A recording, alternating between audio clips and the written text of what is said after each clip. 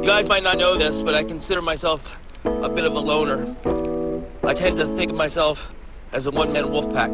But when my sister brought Doug home, I knew he was one of my own. And my wolf pack, it grew by one.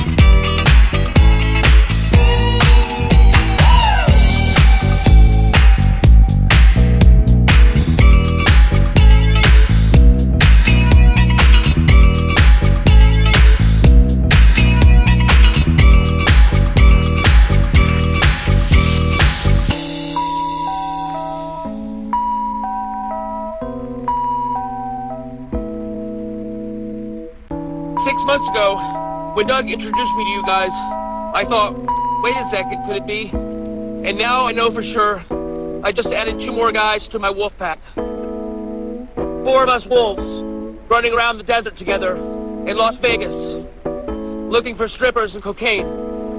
So tonight, I make a toast.